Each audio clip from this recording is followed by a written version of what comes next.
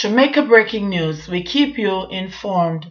Police confirm New Era boss Jean-Pierre Rhone has been found dead. Please remember to like, subscribe, share, leave a comment, and click the notification bell to receive our daily news items.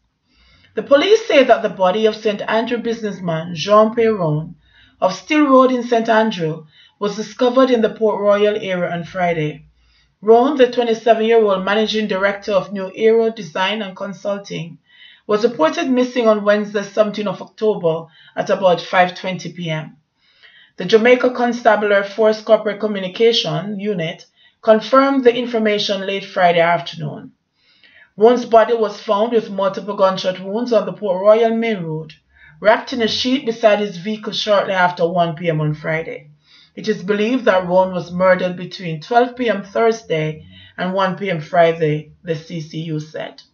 The police were summoned by the residents who stumbled upon the body, and the body was removed to the morgue for post-mortem. Now, I don't normally say much. I just read the news.